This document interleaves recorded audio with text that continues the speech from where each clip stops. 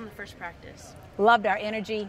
It was amazing to have the number of players available today. That's a lot. And looking forward to watching them grow every day. But the energy, effort, attitude was exactly where we wanted to be on day one.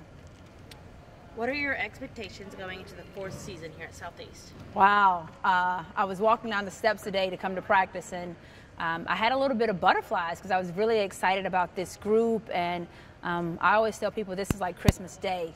My expectations are for us to continue to play extremely hard, extremely tough, and together, and make sure we represent this university and community with great passion and pride. All right, you have 9 returners, including the reigning OVC Defensive Player of the Year and OVC Freshman of the Year. There are also 6 newcomers. What are your thoughts on this year's roster?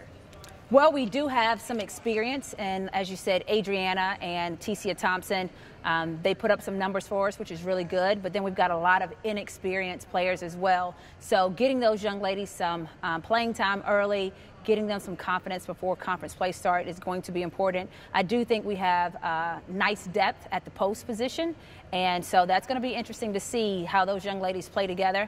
I think they're athletic, they've got great speed, and we've got good size. So that's a good problem to have right now. With it being your senior year, what are some things that you hope to accomplish this season? Of course, since I got my foot stepped on this campus of this university, the thing I want to do is win a championship, and I think this will be the year to do it. Perfect.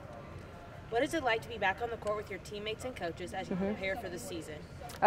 It's exciting. It's fun to actually get on the court and practice and not be in group workouts or individual workouts, but I'm really excited about this team and what we can accomplish this year. And what is something key that you saw today at practice? The biggest thing is energy and effort. I feel like we didn't have to coach that. We just bring it, and that's really one thing that I'm excited about this team is everyone's just willing to work and compete, and that's something we've been missing in the past.